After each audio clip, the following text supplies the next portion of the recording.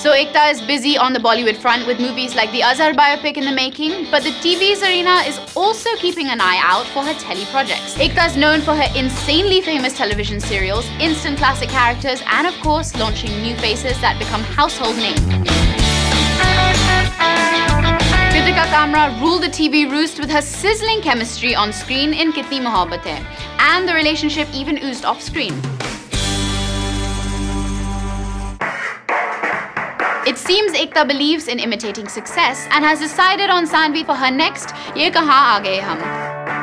Well, not imitating success, but Ekta believes in cloning it. 9XC.com has the inside news on what made Ekta decide on Saanvi. Our sources say Karan and Kritika shared sizzling chemistry in Kitni Mohabbat Hai, which even resulted in their off-screen relationship. Ekta was keen that the girl she finds for Ye Kahan Aa Gaye Hum recreates the same chemistry with Kundra on screen, so she wanted her to at least look like Kritika. गौर से देखिए इस चेहरे को. क्या ये चेहरा कृतिका कामरा से मिलता जुलता है? Well, it seems it does for Ekta.